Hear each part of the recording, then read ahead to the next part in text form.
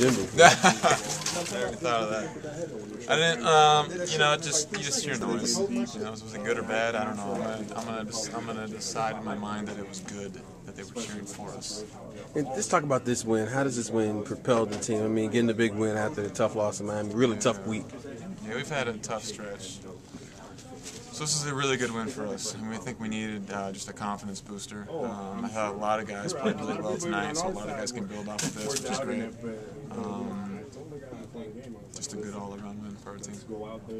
When you win a game like this without Josh or without Jeff, I mean, really two of the leaders on the team, and you guys respond, and as you said, the guys who came off the bench, I mean, despite all the odds, the fans against you in your home arena, that had to feel unbelievable. It was good. I thought we kind of got back to playing the kind of basketball that we need to play to win. You know, play with high energy, ball movement, scrappy defense, and I think naturally when guys are out, you know that you can't just rely on people, so everyone steps it up a little bit. And, I thought that really showed tonight. Guys had opportunities and capitalized on them.